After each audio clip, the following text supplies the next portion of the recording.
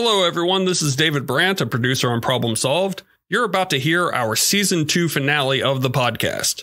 Since the launch of Problem Solved, we've had more than 20,000 total downloads across 100 countries, so we want to thank everyone for listening and sharing our episodes. We recently wrapped the virtual IISE Annual Conference and Expo 2021, where we met several attendees who were discovering the podcast for the first time. So if this is your first downloaded episode, then we welcome you and hope you'll continue to indulge us in the future. And speaking of the future, IISE is looking forward to seeing its members and other event attendees live in the next round of our conferences, starting this fall with the Lean Six Sigma and Data Science Conference 2021, live in Atlanta this September. You can learn more about this event and register at iise.org/Lean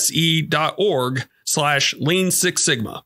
And more information will be available soon about the Healthcare Systems Process Improvement Conference, the Applied Ergonomics Conference, and next year's annual conference, which is set for Seattle. In the meantime, we hope your summer is much better this time around than it was a year ago, and we'll be back with new guests and topics for Season 3 starting in late August. For now, here's the Season 2 finale of Problem Solved.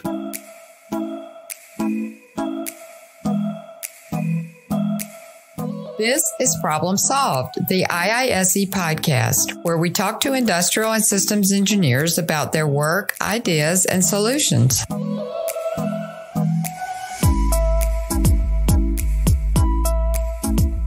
Hey everybody, welcome to another episode of Problem Solved, the IISE podcast. I'm David Brandt, digital strategist for IISE. Today we're going to talk about personal finance. It's not the topic you were expecting. It's a topic that's maybe a little bit outside our range of previous episodes, but this one is actually a little bit personal and a little bit professional. To start, I'm going to give everybody a brief story, and I've brought this up, of course, in past episodes. I'm a cancer survivor. And as I was trying to get my life and my career back on track after that experience, we happened to publish an article in what was called Industrial Engineer Magazine at the time. You know it today as ISE Magazine. The article was called Graduate Finances. The subhead, of course, being for IEs starting out in the world, your first 6 months paved the way to your future. And it was an article that was largely focused on personal finance, but it came from the voice of an industrial engineer. That industrial engineer is Kevin Drevik, our guest today. Kevin is currently the Director of Industrial Engineering at NFI Industries. He previously worked in engineering and management roles for LG Electronics, Dorman Products, and Office Depot. He received a bachelor's degree in engineering as a graduate of the U.S. Military Academy at West Point and a master's degree in engineering management from the New Jersey Institute of Technology. He's been an IISE member for 25 years, serving in several volunteer leadership roles, including as the regional director for chapters in the U.S. Eastern region. And to my point, Kevin, I needed this article and the time that it came so that I could get myself back on track. And it just couldn't have come at a better time for me. So again, this is an article that stuck with me. This article, again, was published in May 2011. We're in 2021 now. So many of the principles and ideas that you talked about in this article, I feel still ring true today. And that's why I wanted to bring it to the podcast. So Kevin, welcome to Problem Solved. Fantastic. Thank you for having me. Really enjoyed the podcast and looking forward to talking with you. Excellent. Bear in mind to our listeners that neither Kevin or myself are investment experts or personal finance gurus or anything of that nature. Again, we're speaking from experience. You initially wrote it in early 2011.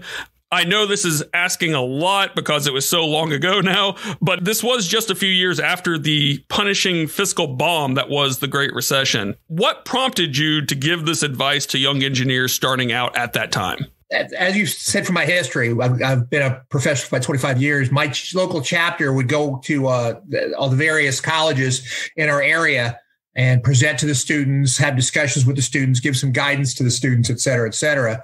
I've spoken at regional conferences. I've spoken at the national conference before. And what I found was a lot of engineers didn't really have a lot of knowledge, a lot of the young ones, about what it was going to be like, their first job and what some of the basic finances they were going to have. And I find that's true of not just IIE students, but college students all around. They really don't understand when they walk out into the world and it kind of smacks them in the face that, hey, I've got a paycheck coming in, I've got money coming in, I've got responsibilities and et cetera, et cetera. What do I do? So I got a lot of questions in reference to that. And I thought it would be a good article to publish at IIE. I've been interested in investing in savings for retirement. I got really, really interested in the year 2000 after the dot-com bust. And so when 2008, 2009 hit, I saw a lot of people sort of jumping out of the market and being afraid and being scared, not knowing what to do. And I thought it was a good time to put that information out there.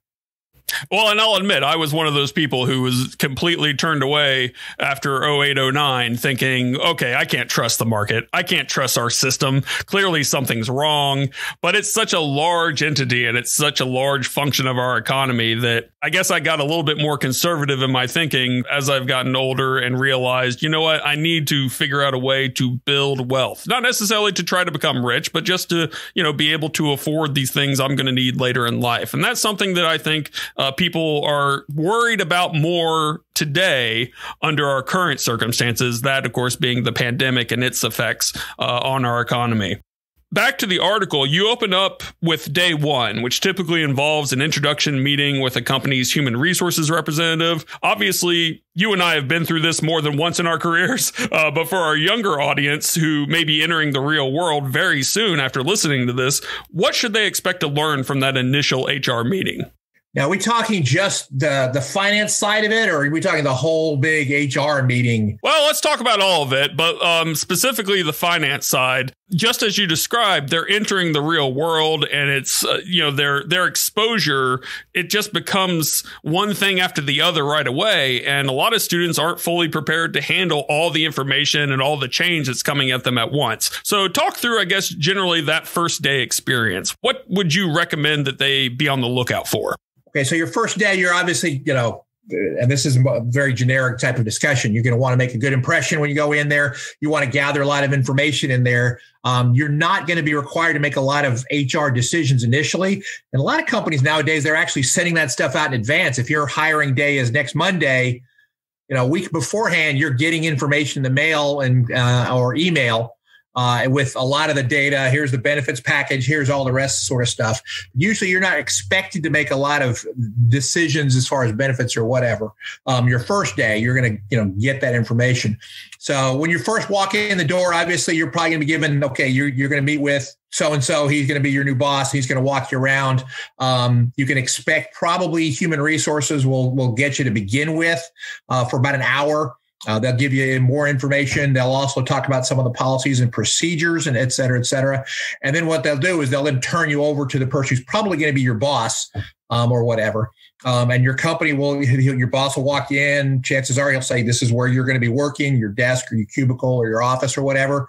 He'll show you around, where the bathroom is, where the copy machine is, where the coffee machine is, where you can go for lunch, where the break rooms, et cetera, et cetera. And then he'll sit down and probably give you some idea of what's expected of you for the first 30, 60, 90 days. After that, he'll probably turn you over to somebody else, a peer, or someone who's going to be more along the lines of someone you can go to on a daily basis to say, hey, how do I do this? Or, hey, my computer's not printing to the printer. What's going on here? Or, hey, I need to have this issue. Who do I go talk to? That's going to be more like, like I said, a mentor peer type of thing. And then that person's going to probably walk you around, introduce you to some folks. I would say one of the things you want to find out is who's the senior admin in the area. That administrative assistant can make or break you in a lot of cases, and they'll help you out a lot in a lot of cases. So that's something else to do. As far as the finance side of the house for the HR, some of the things you want to look for in there is the benefits that they're going to have, not just the medical benefits, but insurance, legal, if there are some education benefits, some whatever there, and then from there you're going to have to eventually make some decisions, which I'm sure we'll discuss some more in some of the other questions coming up. To your point with the medical information and the coverage information that is just put in front of them, IISE was my third employer. So I had already been through a couple rounds of being, young and in my 20s thinking, okay, I get it. Money comes out of my check, goes toward my medical coverage. Yeah, I get very passive attitude about it. After cancer, I clearly woke up. And I'll admit, I just wasn't paying as close attention before that time. Between my youthful ignorance and newspaper veterans, which is the industry I started out in, newspaper veterans telling me that the insurance covered, quote, next to nothing, end quote, I lost sight of its value. Obviously, my experience has changed that. What would you suggest engineers ask HR about day one regarding their medical coverage specifically? What information do they need to know? Okay, for the medical side of the house, some of the stuff they're going to want is there's a variety of different plans. They each have their strengths and they each have their weaknesses. A lot depends on your personal situation. One of the first things is do you have a family? Do you have a spouse? Do you have kids? In that sort of situation, you're going to probably want to have something with a low deductible. The way medical typically works is you usually have a variety of different plans. And some of the stuff you have to decide on is, okay, certain plans have what's called a high deductible, which is basically money you have to pay out of pocket, out of your own checking account before the medical will take it in.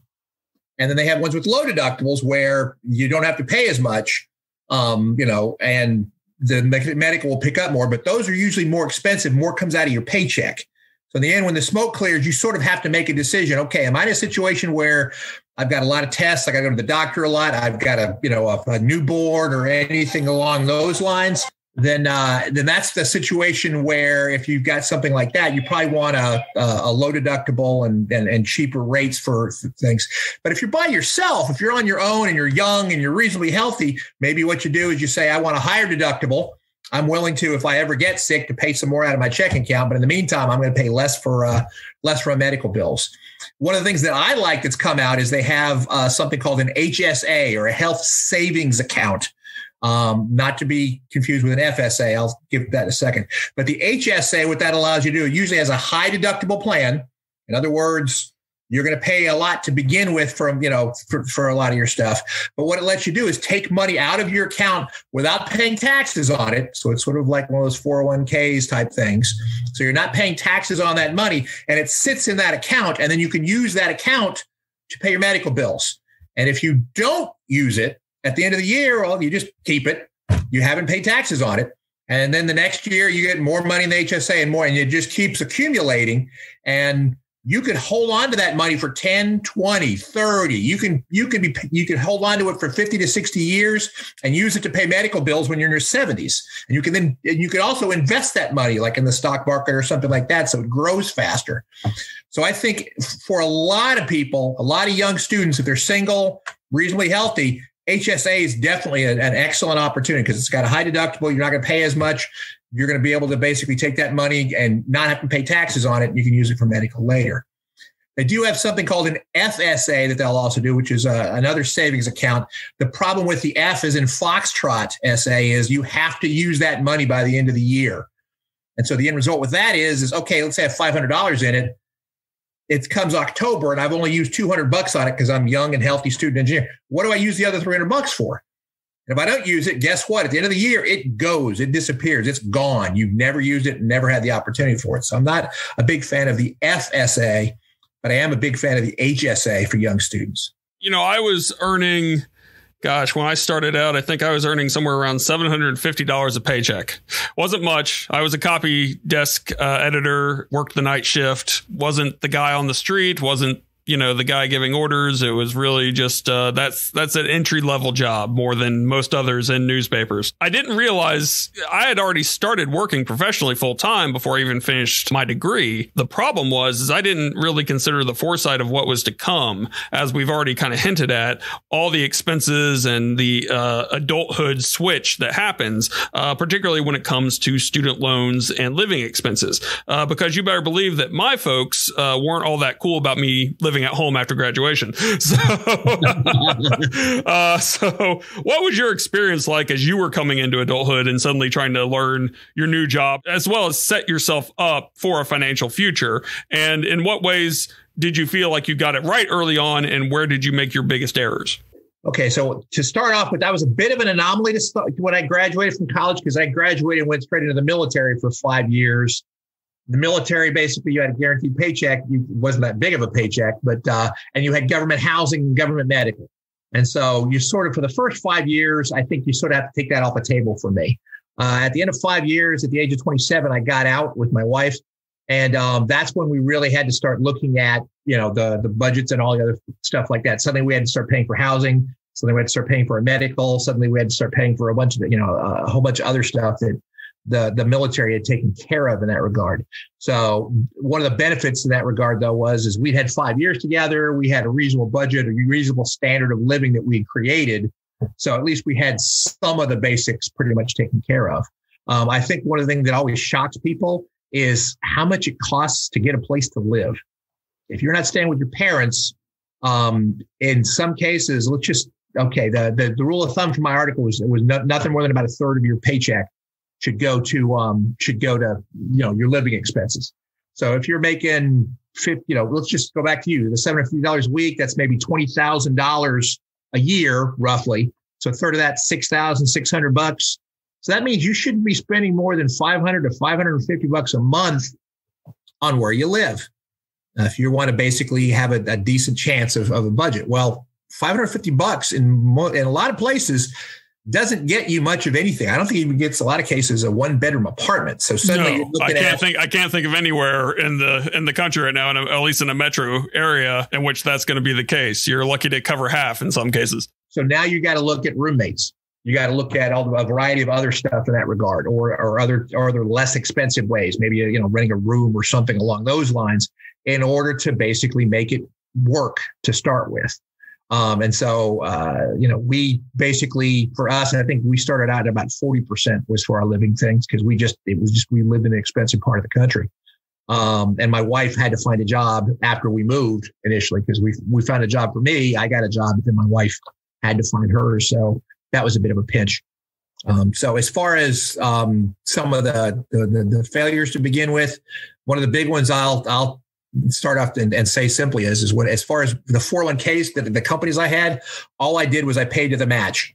In other words, my company matched me at the first 5% of what I put in.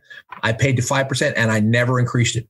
So for the first, I would say 9 years after I got out, I really did not invest much money other than, that matching amount in the 401k, hardly anything in an IRA, hardly anything anywhere else. And so I lost a good 9 years of, opportunity when I did it. And so like I said, it really wasn't until 2000 that I really started getting interested in that and started burning a hole and maxing stuff out and really, really investing. Gotcha. So don't make that mistake. Start to begin with. One of the things I always show to the students is if somebody starts right as they graduate at the age of 22 and puts in $5,000 a year. Yeah.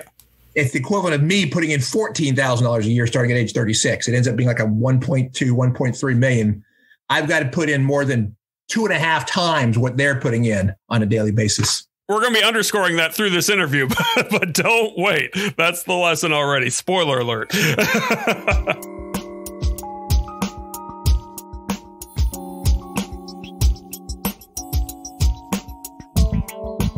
Speaking of spoiler alerts, I should say, let's go ahead and spoil it for these graduates who are going to discover that when they're told they're being paid a certain amount a year, that's clearly not what they're actually going to be taking home. What insights would you give young people entering the American workforce to understand about deductions removed from their pay? Where is that money going? Depending on how much they make, they're going to find that, 20% or more gets subtracted from their pay, just gone. Start off with roughly 7.5% goes to Social Security and Medicare. Your employer is also paying another equivalent about 7.5%. It's possible that number may go up in the next 10 years or so because the Social Security is a little bit underfunded. I do want to point out, as far as Social Security goes, that is a tax. A lot of people say, well, I'm paying into this, so I should get money out. The way that the Supreme Court back in the 1930s allowed it to be legal is it is a tax. You're basically being taxed to pay for your parents' Social Security. So don't ever think that you've got a bucket of money sitting over there. It's not that way. You've got taxes for federal, state, and local. One thing, whenever you're looking at a job, find out where that job's located.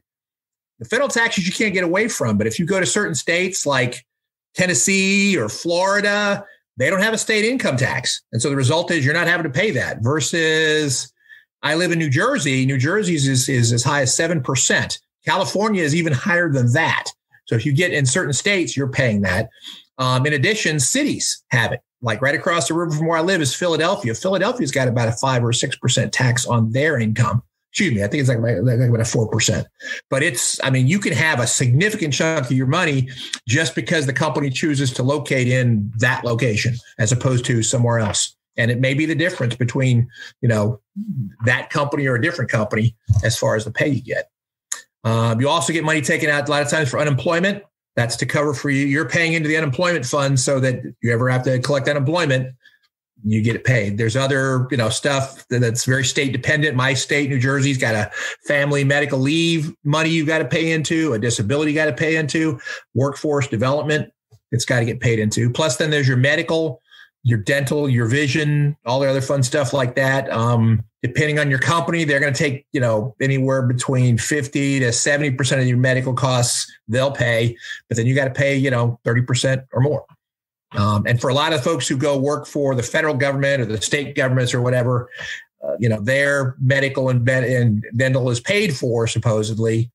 But in a lot of cases, they're not earning as much from their wage. So it's the equivalent of, it's basically that money gets sucked up.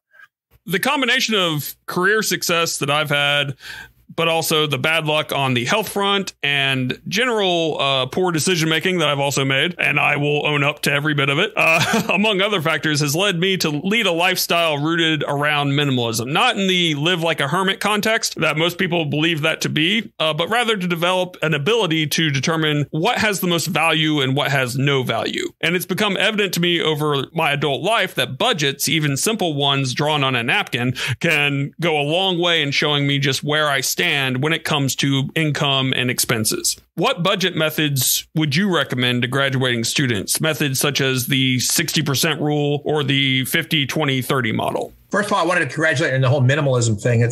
I'm very impressed that it's starting to take hold a lot more in the country.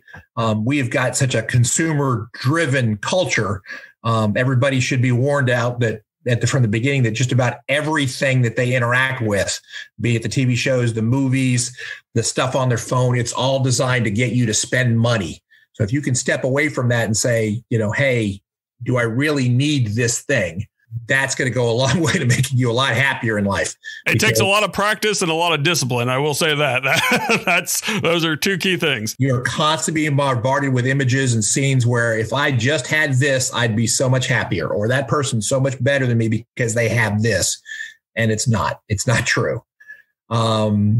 As far as budgeting goes, I'm a big fan of the whole pay yourself first concept.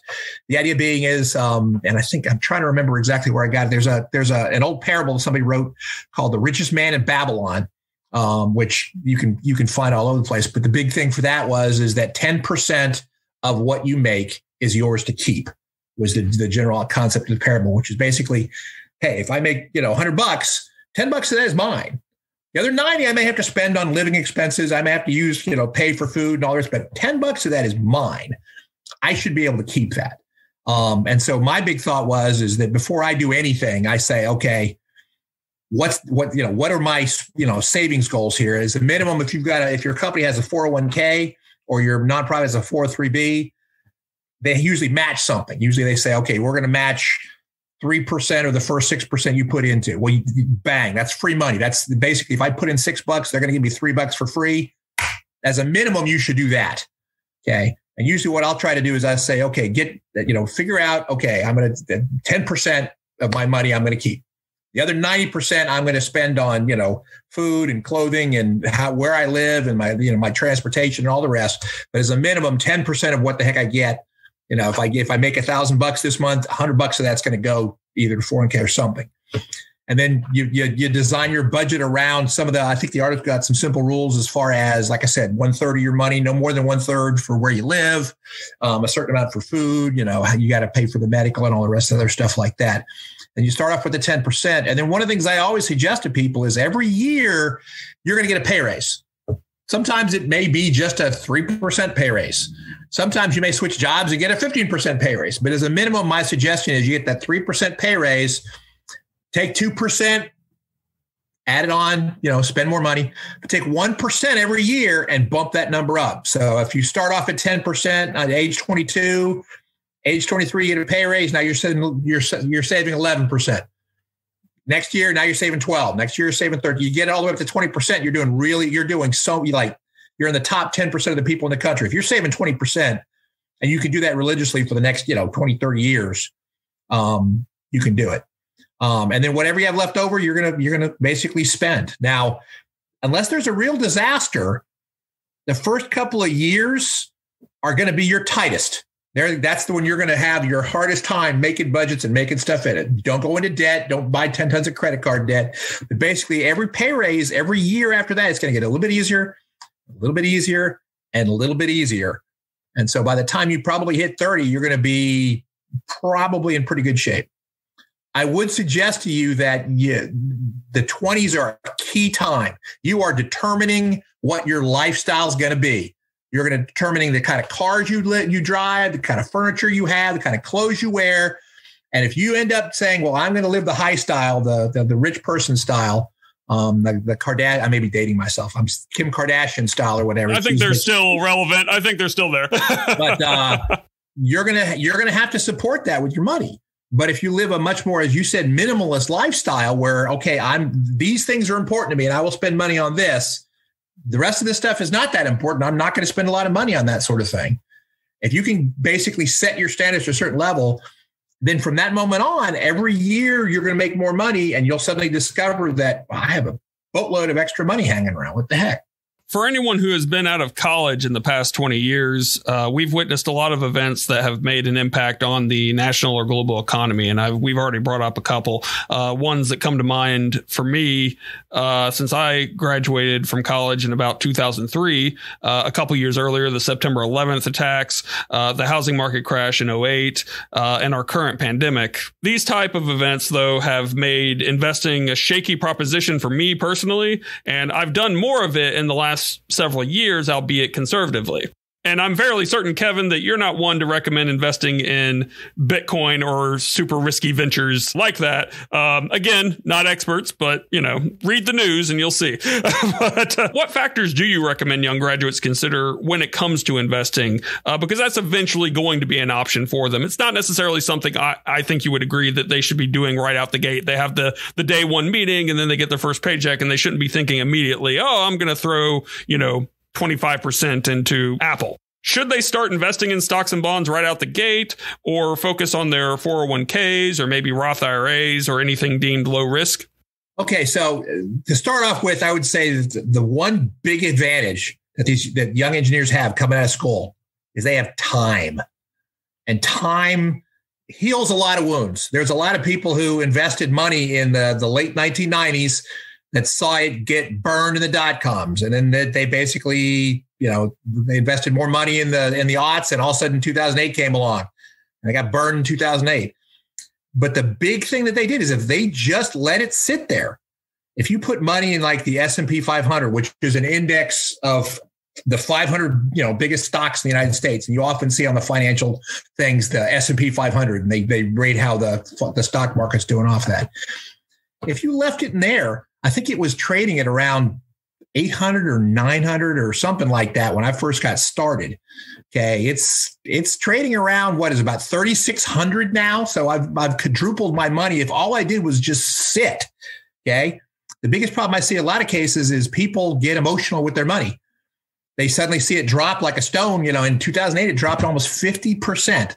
You got $10,000 in the market, and all of a sudden you see it go to 5,000. Oh, in the span of like 2 months, you go, But there's an investing philosophy called buy and hold, and it's been around since the United States first started. For gosh sakes, the idea is you basically buy the stuff and you hold on to it, and it basically grows over time, and it will have ups, it will have downs, but it'll grow. And so, and there's never been a 20-year time period in the United States history that the stock market has not made money.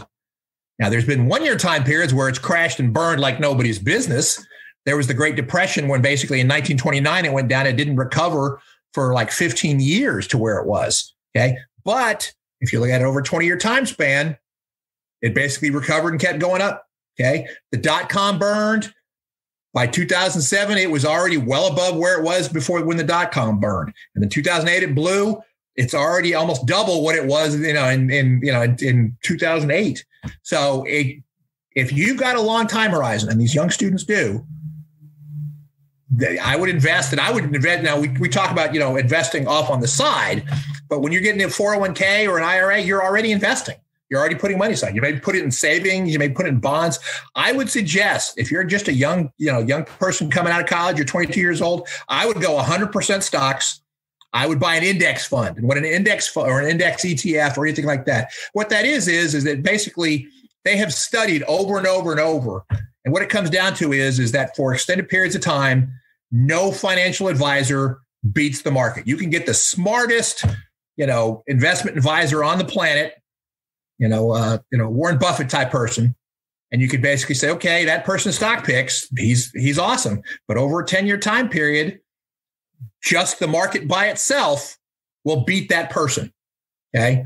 And so what they have is they have a thing called an index fund or an index ETF, which is another form of a financial instrument. And all it is, it just buys all 500 stocks of the S&P 500, let's say. And so every day that goes up, it goes down, but over time it averages at about 10%. And as long as you just leave it there and don't panic and sell it, because the biggest problem a lot of people have is they just go, they panic, they sell it all. And that's usually right when the market is the lowest it's going to be. And then it starts recovering from that moment on. And then they basically wait while it recovers and gets over where it was. And then finally they get back in again. The best thing in the world. If I was 22 years old again, I would take my money, put it in an S&P 500 index fund, 100%. And I would just dump money in there like a 401k every month over and over and over again, and just let it sit. And then when it burns down, because it will, let it sit and it'll come back up again. And it'll be even higher. And then you'll be like, holy cow, look, I have all this money. Where'd that all come from? Solid advice for consistency and sustainability, I think. Yep. In the original article, you did list about a dozen sources for further reading and education on money and personal finance. But it's been a long decade since Graduate Finance is first published. We've already talked a little bit before this interview about resources you have. What are your new favorite digital resources like websites or podcasts that have a better reach for this younger generation? And are there any books or authors still that you'd recommend as well? There's a movement in the financial community called the FIRE movement. I don't know if you're familiar with that at all.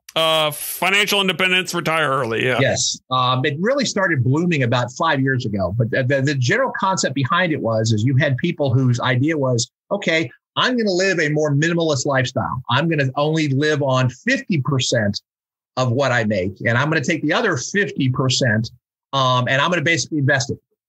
And I'm going to basically just do that. And that way, and then every time I get a pay raise, I'll spend 50% of that and I'll invest the other 50% of it in there. And the idea being is that within a period of time, you can accumulate enough money and enough investments that money will now start throwing off dividends and returns, et cetera, to the point where it will start making as much money as you are already spending with that 50%. And then at a certain period of time, you'll be able to basically say, hey, wait a second, this is throwing off as much money as I'm currently making at my job. I don't need to work anymore. And so you are financially independent. Now, the retire early part is kind of the funny, their idea in a lot of cases, that is not necessarily to retire and sit on a beach, but basically to say, okay, I can now work on a job that I enjoy.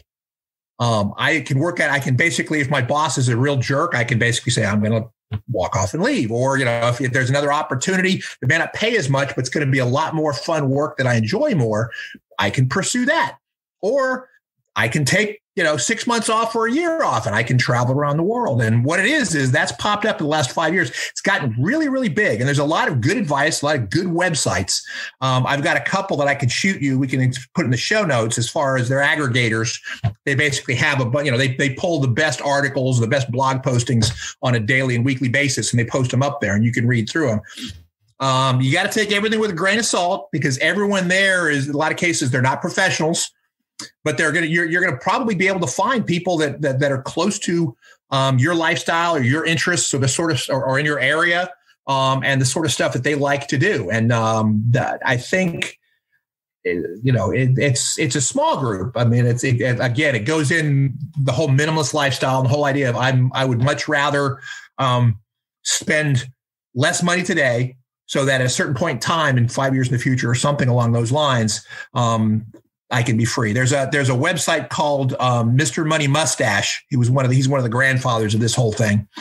And he's got an interesting chart that he's got on there in which it basically shows that whatever percentage of your salary that you save, this is how many years it's going to take before you're financially independent.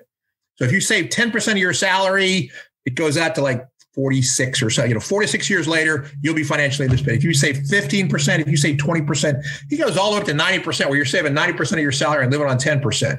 And in 2 years, you're financially independent. It all depends on what you're willing to do, and how much you're capable of doing.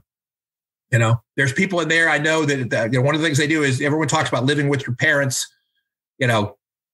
Folks used to live with their parents all the day. It's only since like the 1970s, 1960s and 70s that people actually got used to the idea of moving out the minute you graduated from college. Most folks live with their parents. My wife lived with her parents for the 2 years before we got married. I think my father practices too much banjo for me to possibly consider that option. He's found a lot of things to do in his retirement, and he's earned it, and God bless him. But I think if I was in there for a day and he was practicing the banjo, that would be the end of that experiment. Moving on. Hi, Dad, by the way, if you're listening. Moving on. As you wrote in your article, IISE students graduate with a strong foundation of functional knowledge applicable to their careers, the wide variety of careers that they serve. Certainly in my experience working with industrial and systems engineers over the years for IISE, their ability to research and investigate, to analyze data, etc. Should colleges and universities provide more opportunities or add emphasis on personal finance education?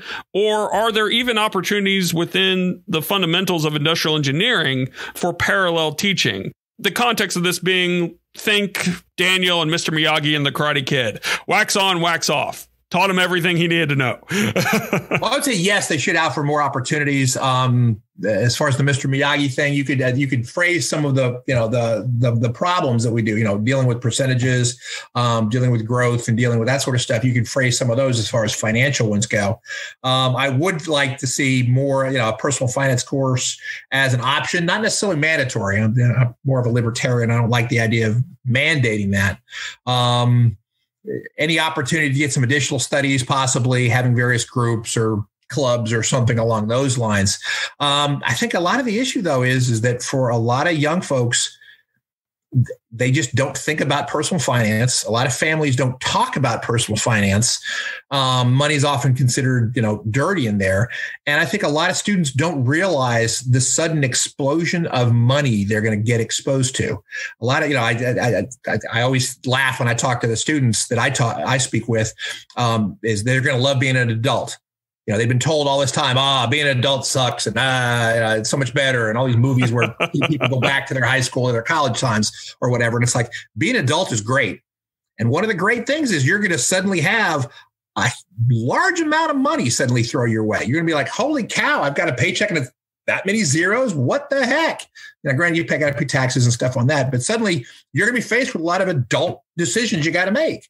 Up until when they graduate, a lot of times they just haven't been exposed to that and they just can't conceive of that. That's one of the reasons why I wrote the article is you guys need to start thinking about this right as you get going. Well, I hope the class of 2021 and other young professionals got some lessons from this conversation that they will consider applying sooner rather than later, and let Kevin and I both emphasize sooner rather than later, as it will likely make your adulthood just a bit less stressful. Listeners to this podcast can find a link to the May 2011 article, Graduate Finances, available in the show notes, as well as some other resources Kevin's been kind enough to provide to us. And that will be available to you right now as you listen to this on our podcast website at podcast.iise.org. Good luck, everyone, and maybe put off buying the PlayStation 5 for just a little while longer. Kevin, I appreciate you taking the time to revisit your ideas and the ongoing value they've provided to me, and I hope many others in the future. Thank you so much. Thank you. I had a great time. Thanks for listening to this episode of Problem Solved, the IISE podcast, a production of the Institute of Industrial and Systems Engineers in Metro Atlanta. This podcast is produced by David Brandt, Keith Albertson, and Michael Hughes, and edited by David Brandt. You can listen to all episodes of Problem Solved and learn about sponsorship opportunities by visiting our website, podcast.iise.org. You can also learn more about IISE at the Institute's website, www.iise.org.